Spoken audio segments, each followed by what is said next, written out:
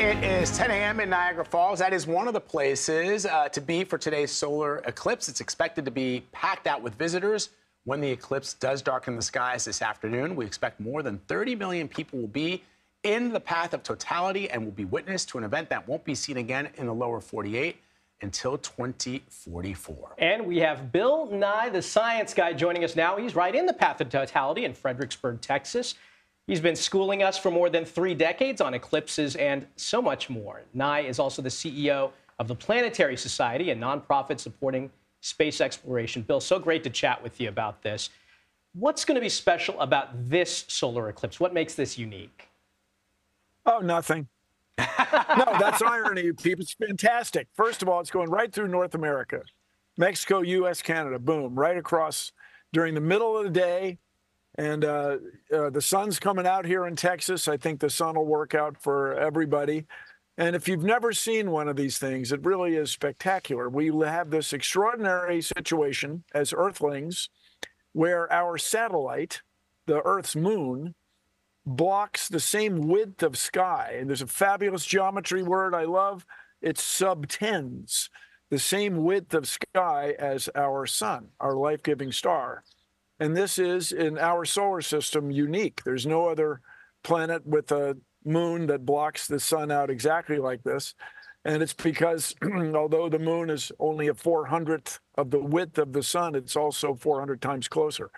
And so it's really a fantastic thing. And as my old professor, Carl Sagan, used to say, if a psychic or tarot card reader or somebody could make predictions with anywhere near the accuracy that astronomers can predict solar eclipses, they would be very successful.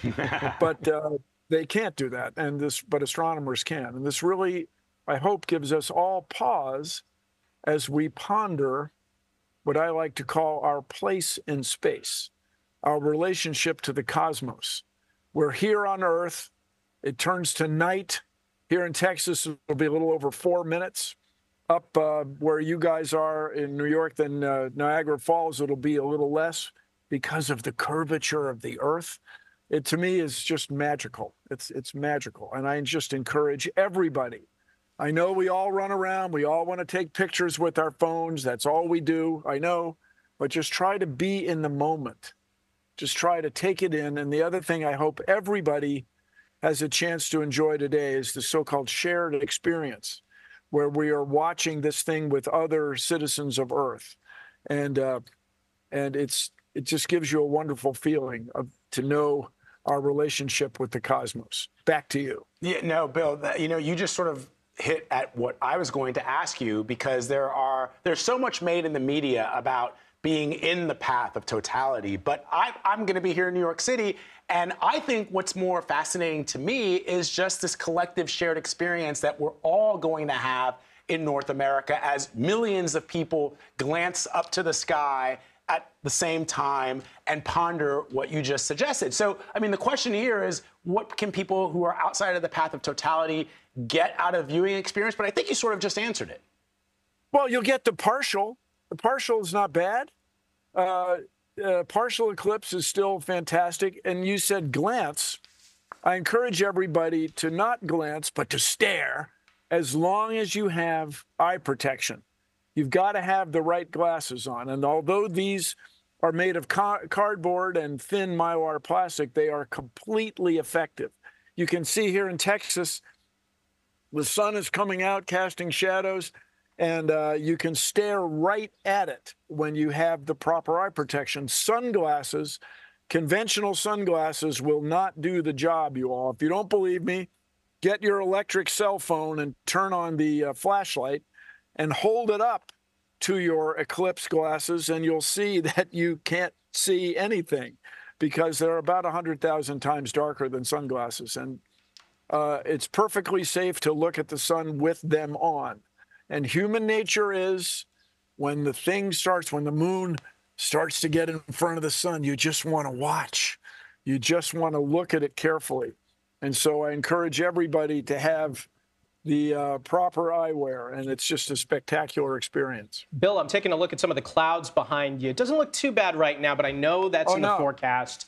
What are you thinking about the cloud situation? Should people be worried about this? Well, the word worried, you can't worry too much about it. Everybody talks about the weather.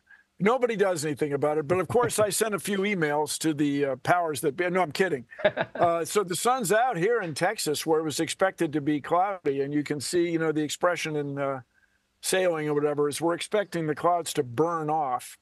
And it'll be a fantastic experience. So I'm very hopeful. And by the way, I've been under an eclipse in South Africa in 2002 when it was quite cloudy. It's still spectacular. It turns dark in the middle of the day, completely dark. Birds start chirping, crickets start clicking, and it's still a wonderful experience. And just everybody take those few moments and enjoy it. Now, of course, you're looking at the sky with your sun protective glasses on, but also look around. Look around with the people you're with and just take it in that we predict these things within less than 100th of a second. And it happens exactly as predicted. And indeed, daylight returns in a few minutes. And the world, if I may, keeps spinning. Bill Nye, what else is exciting? Having you on our show. Thank you very much for spending some time with us. Enjoy the eclipse. We all will be. Thank you, guys. Carry on. Appreciate it. Happy totality.